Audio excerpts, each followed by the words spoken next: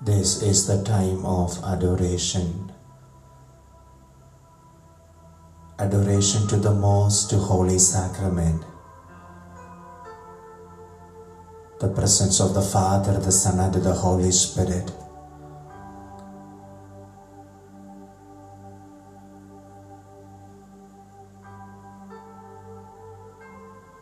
Let us spend our time in a most sincere and reverent way towards the Almighty, thanking God and worshipping and adoring, giving glory and honor to His holy name for all that what we heard and experienced today, and all that what we want to speak to the Lord today, and all that we want to share to God today. Let's remember all His wonderful deeds upon our life today, His providence and protection upon each one of us today. Dear loving children of God, spend few moments in thanksgiving to the most holy sacrament present here right now.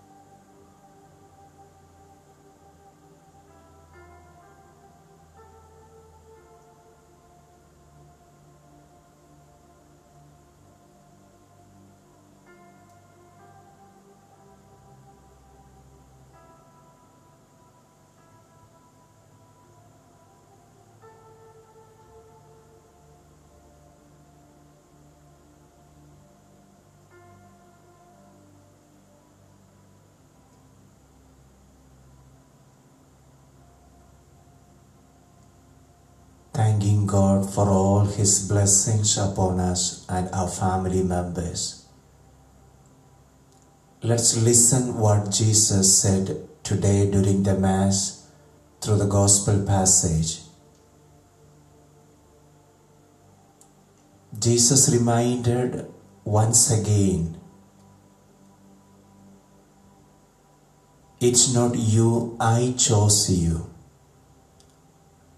I appointed you to bear fruits, the fruits which are lasting."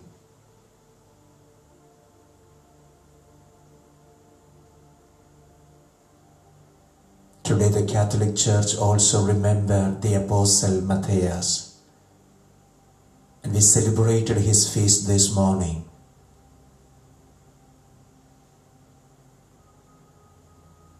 And he counted among the 12 instead of Judas, the one who betrayed Christ.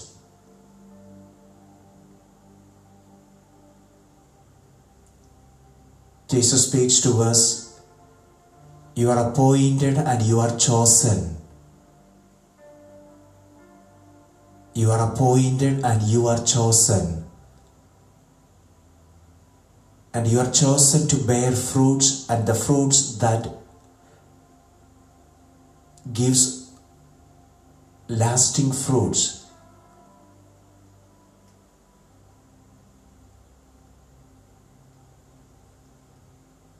Let's reflect upon this word that Jesus said to us this day.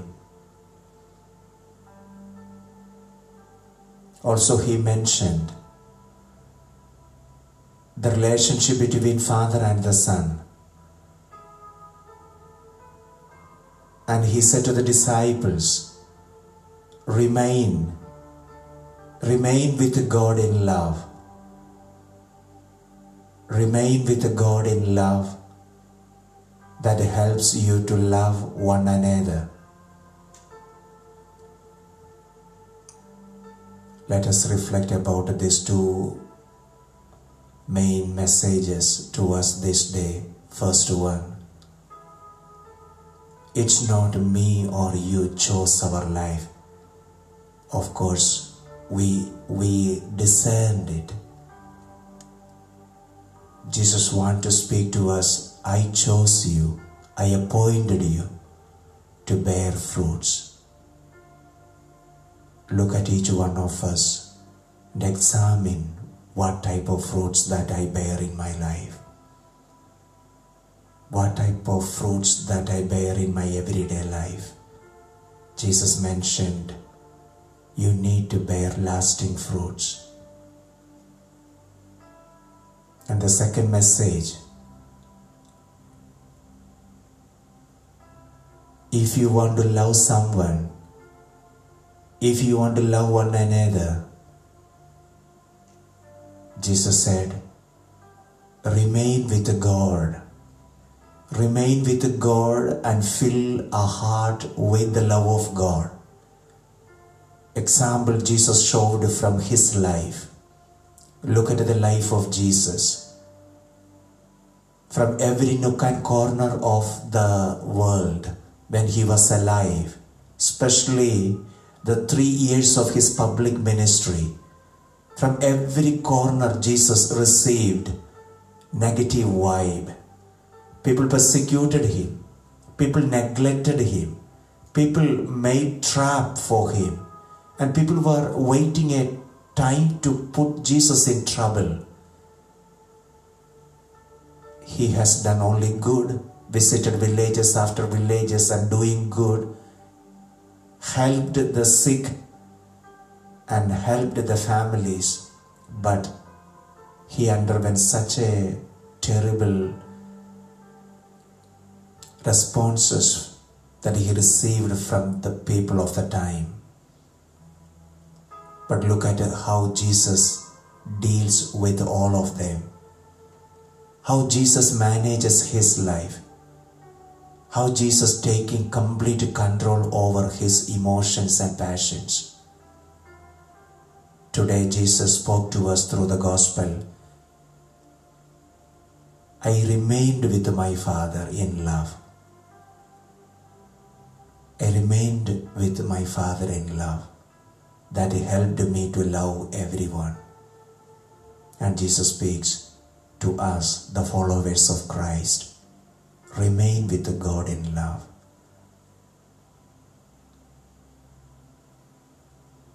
If we want to love someone, first let me fill my heart with the love of God.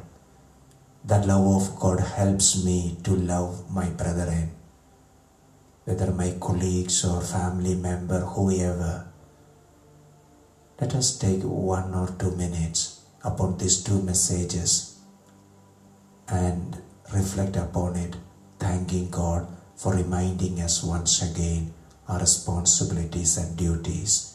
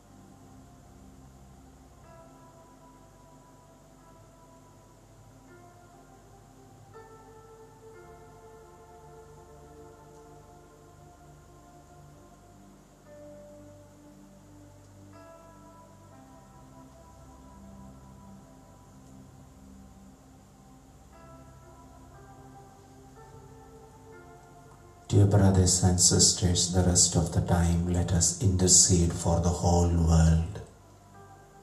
The world is in need of our prayers at this time. Our own brothers and sisters who are really struggling at this time from different parts of the world. Due to this pandemic, many are still in hospital in a serious conditions. Thousands of people lost their jobs and thinking to go back to their own hometowns,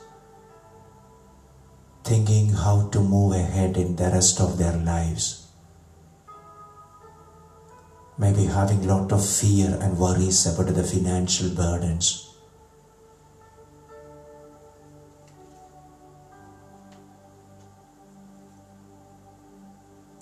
Also people who are desperately searching for a job. When the whole economy of this world is down, when everyone is struggling, we ask the Lord to strengthen all those who are struggling at this time.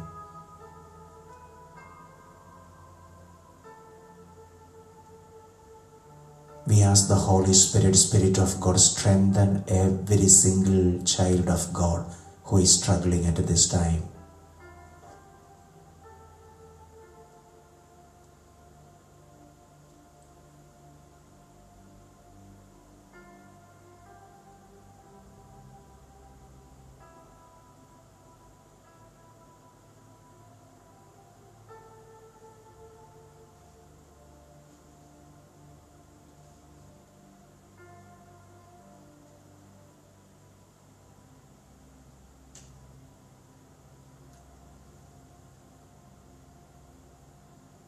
We lift up all the world leaders and we pray for them, their leadership at this time.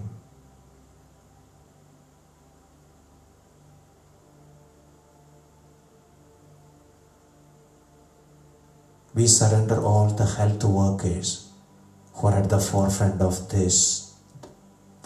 at this time, all doctors and nurses and healthcare departments working tirelessly for solving this virus and finding a proper medicine for it.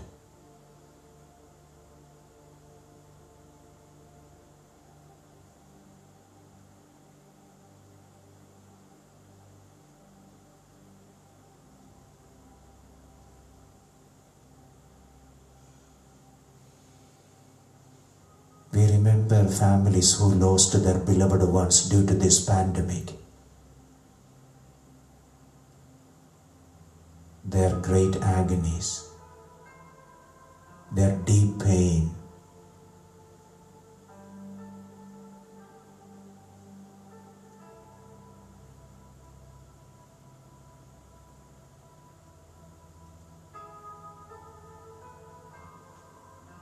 Also bring forth all the prayer intentions and petitions that we received from our brothers and sisters. People who requested our special prayers at this time.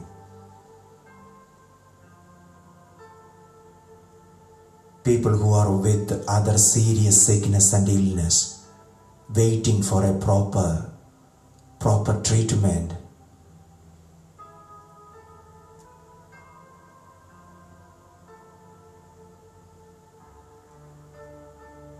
At the same time, we also remember people who are losing their faith. People who stopping their prayers. People who feel spiritual dryness at this season.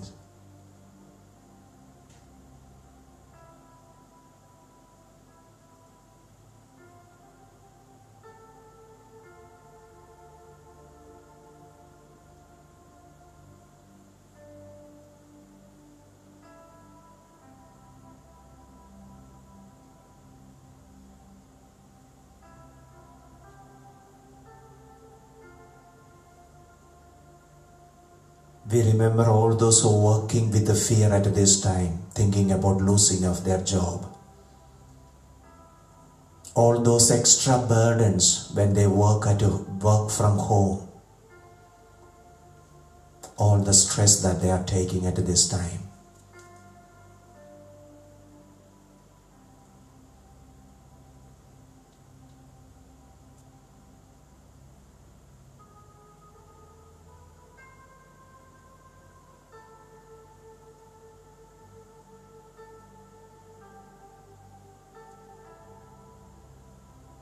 Let us sum up all our prayers and petitions at the feet of Jesus at this time. As we are in the month of May, let us ask our dear Mother, keep all the COVID-19 patients under her blue mantle and intercede for them as she is doing. We keep on asking her help for the whole world.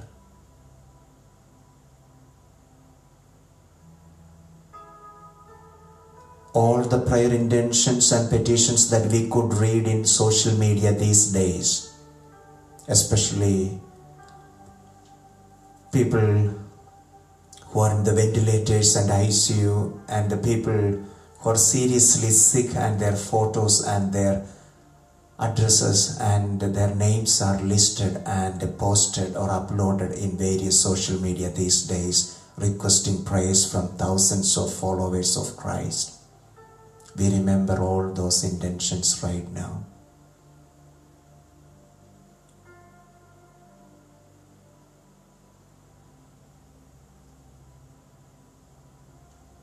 Lord, strengthen and help your children at this time, especially people who are in great need at this time. Surrendering all our prayers and petitions, let us recite with faith Psalm 91, assurance of God's protection over His faithful. You who live in the shelter of the Most High, who abide in the shadow of the Almighty, will say to the Lord, my refuge and my fortress, my God in whom I trust. For He will deliver you from the snare of the fowler and from the deadly pestilence. He will cover you with His pinions, and under His wings you will find refuge. His faithfulness is a shield and a buckler. You will not fear the terror of the night, or the arrow that flies by day, or the pestilence that stalks in darkness, or the destruction that wastes at noonday. 1,000 may fall at your side, 10,000 at your right hand, but it will not come near you. You will only look with your eyes and see the punishment of the wicked, because you have made the Lord your refuge, the Most High your dwelling place. No evil shall befall you, no scourge come near your tent, for He will command His angels concerning you to guard you in all your ways. On their hands they will bear you up, so that you will not dash your foot against a stone. You will tread on the lion and the adder, the young lion and the serpent you will trample underfoot. Those who love me I will deliver. I will protect those who know my name. When they call to me, I will answer them. I will be with them in trouble. I will rescue them and honor them. With long life I will satisfy them and show them my salvation. Brothers and sisters, wherever you are at this time, if possible, please kneel down. Let us enter into benediction by singing down in adoration.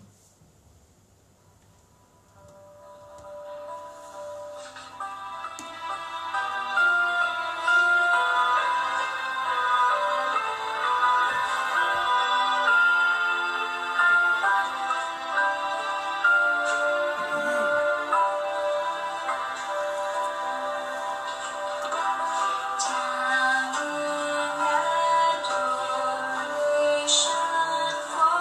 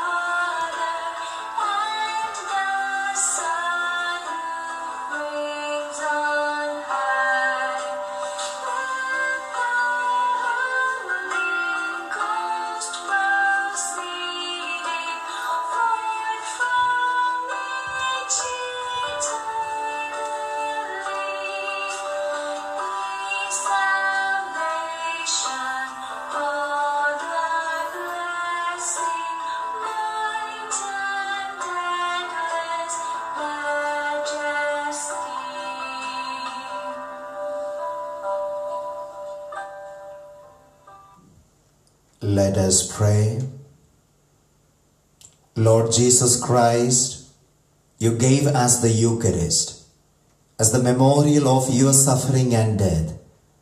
May our worship of this sacrament of your body and blood help us to experience the salvation you won for us and the peace of the kingdom, where you live with the Father and the Holy Spirit, one God, forever and ever.